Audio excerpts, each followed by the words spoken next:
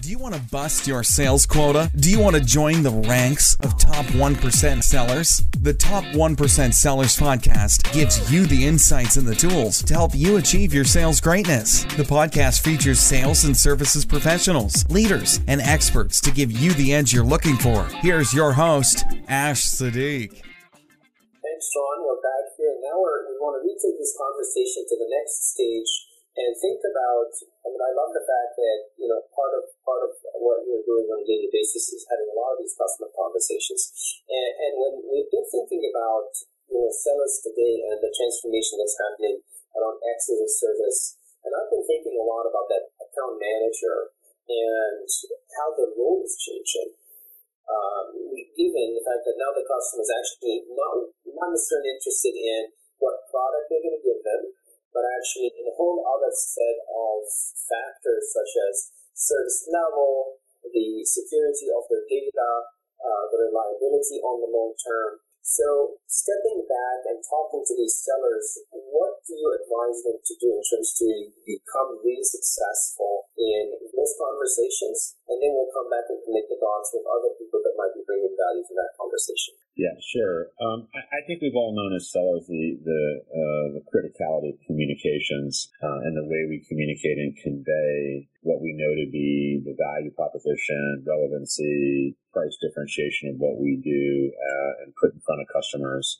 I think that role and the way we communicate is evolving to this higher level way of connecting with the customer around their business outcomes and the issues that they have as a horizontal organization. And so I think the challenge for us is to evolve our communication skills, take those communication skills and sort of really move them from being really the power of understanding the products and being able to explain, and this is critical, explain the products. That was sort of, I think, the first 20 years or the last 20 years of selling have been about explaining the differentiation in your products. And I think when you introduce the line of business, they actually don't care how the products work.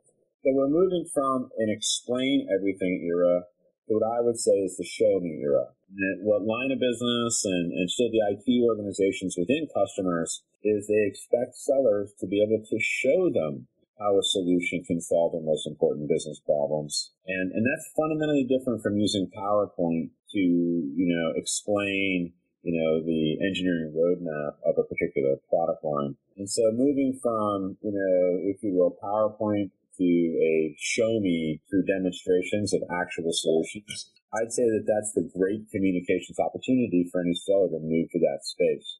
Remember this, Ash, if you have to explain something, don't have much of a solution. Interesting, yeah, exactly. You should be able to show it, right? Exactly. That's why it's called a solution. Exactly, yeah. And I like what you said about earlier when you were talking about the narrative and the story, because I think the demo allows you to tell that story and show the end-to-end process, the customer as well as the business functions, how all of that comes together. I think that one of the great things, let's say PowerPoint served its purpose in its time for creating a logical narrative with the customer and provided an easy path or at least a prescribed path for sellers to build their communications confidence around. If you think about it today, the demo is the new PowerPoint.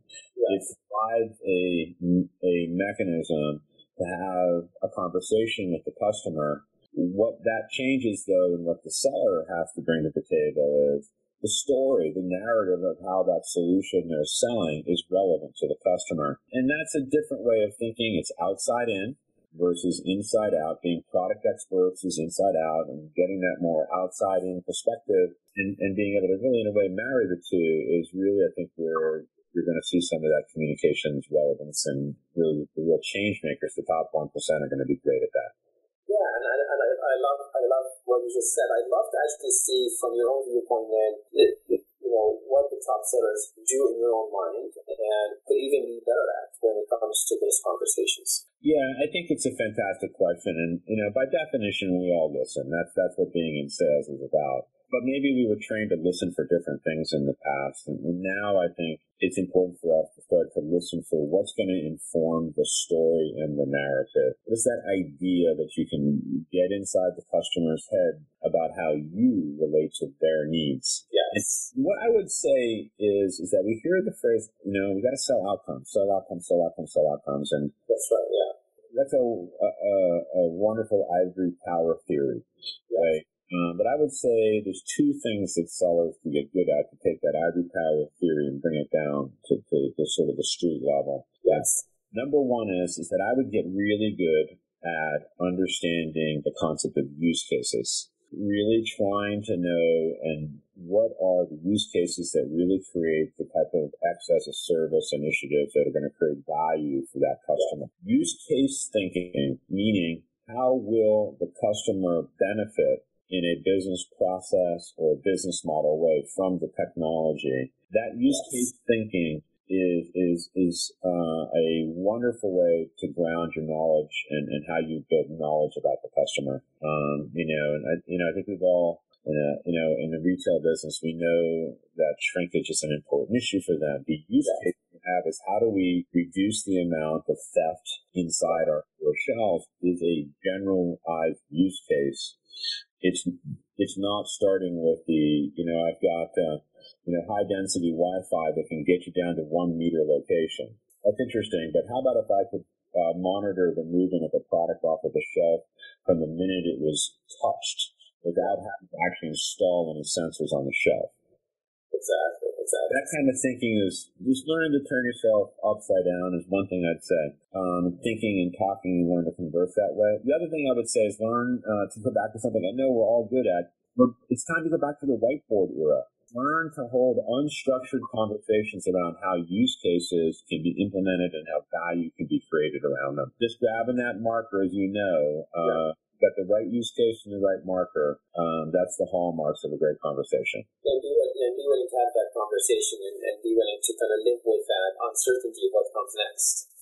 Yeah, exactly. I love what you were saying about the shrinkage and essentially look at the KPIs for each business process and then back into that conversation that's really driven around customer experience, that the business KPIs are going to get affected, and then where your solution fits into that picture.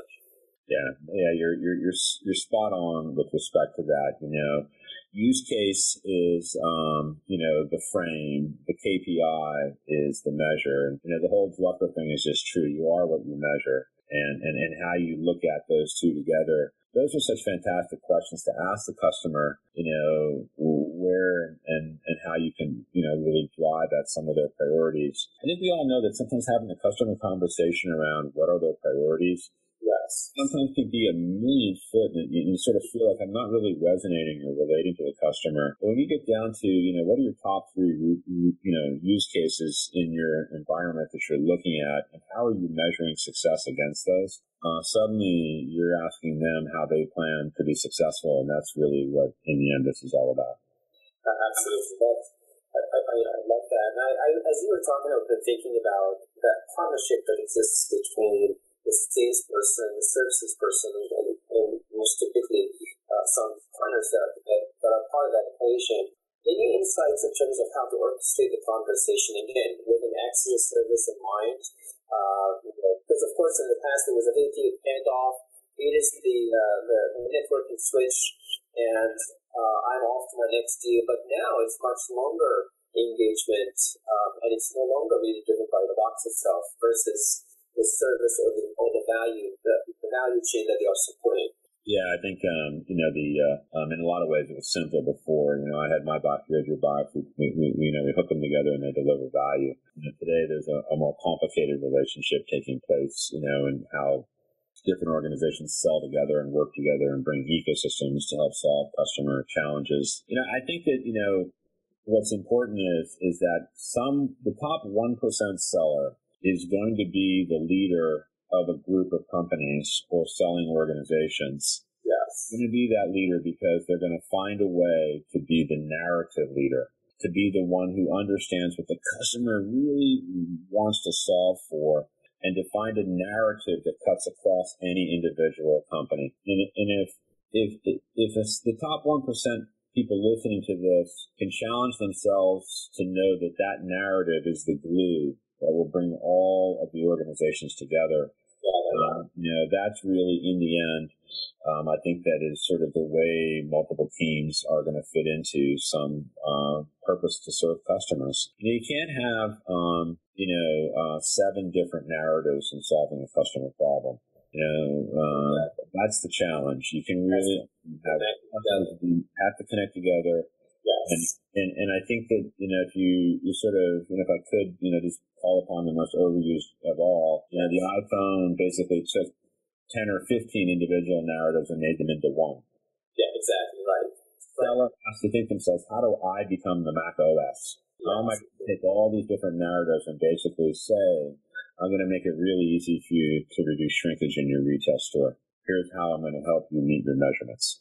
Exactly. And that's really, I think, it's tough because, all of us are used to our own area and our own box. But I think that digitization is coming for anybody who doesn't think that way. And whoever does is going to be in the top 1%. Exactly. That's fantastic, Ron, to have you here on as part of this conversation. I like how we're keeping it fast and not too long. So hopefully our listeners and especially the sellers out there will appreciate the keynote nuggets that you've been very kind to share with us this afternoon. Very, very pleased to have had you here on the show, and hopefully we can come back and continue the conversation. It's my pleasure, and I look forward to it. I aspire to be top 1% myself, so anytime I'm hanging out with you, it makes me feel like I'm in that crowd. Thank you so much, Ron. Really appreciate it.